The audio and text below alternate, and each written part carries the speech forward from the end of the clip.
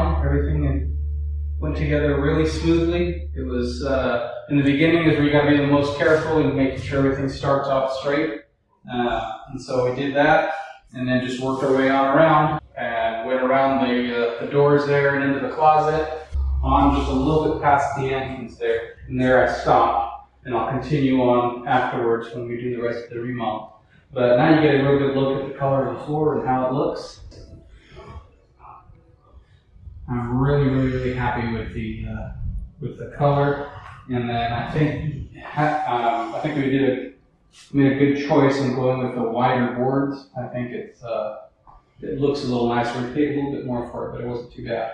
We're going to have the entire house in this floor. We were initially going to do just the bedrooms and a few other areas, but we liked it so well that we went ahead and just bought enough to do the whole house. We'll do the whole house in this.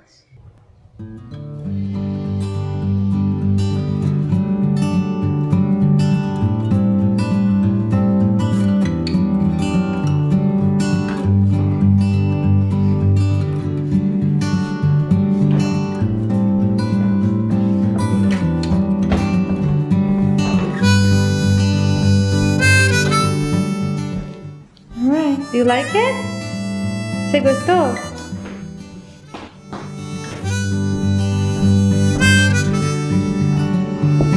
Do you like it?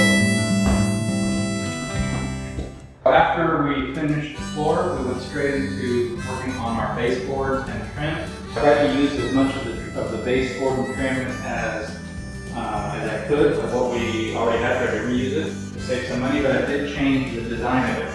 You can see as we went around this bookcase, I kind of changed the way that looked. And then I changed the tops of the doors and windows. I think I like that molding a little bit better than what we had before. So I did spend a little bit of money doing that, but I think it was a big improvement. Moving around all the doors, the shelves, the windows, even the closet door. Now I'm doing all of the caulking, going around everything in preparation for paint. So this is before, it's just gonna be covered. Just so we're clear, this is not my carpentry work here. The shelves? With the big spaces, yeah, I'm just salvaging what was already here. Yeah, by using some half-inch caulking. He's fixing, because it doesn't look nice like this. So when he does that, you see how it looks nicer like that? He pretty much fixes like so it doesn't look like it's uneven. But this is the overview so far of the bedroom.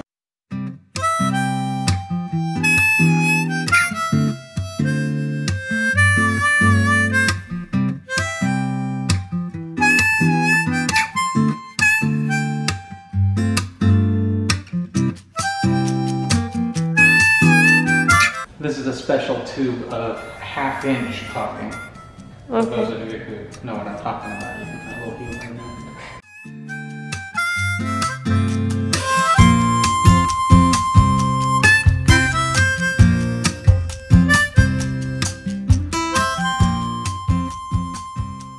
Alright, so we're getting ready to paint all of our trim. And so I've masked off the entire walls because I don't want to get any paint on that. And I will be masking the floor as well, and the windows, leaving exposed only the trim that I want to paint. And I'm using a little spray gun that I have that should give it a really nice finish without any brush marks or anything. I'm also leaving the doors and the shelves exposed, so we can paint them the same color as our trim, which will be a bright white.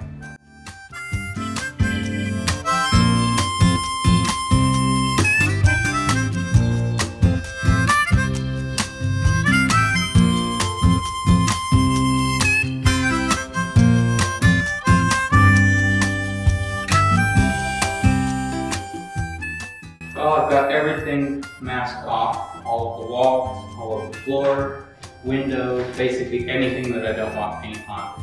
I did not mask the ceiling. I don't really think that we'll have a lot of overspray right that time. And I'm not sure if it was necessary to mask all of the walls or maybe just a little bit around the windows and stuff, but this is going to be my first time using this gun, and I'm not sure how much overspray. I wanted to be safe rather than sorry. So tomorrow I'll clean all the surfaces that I'm going to paint to make sure I get a nice smooth surface, and then start painting.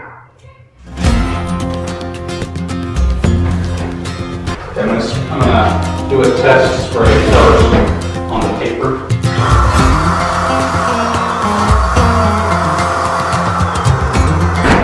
I'm gonna try to get the under part right.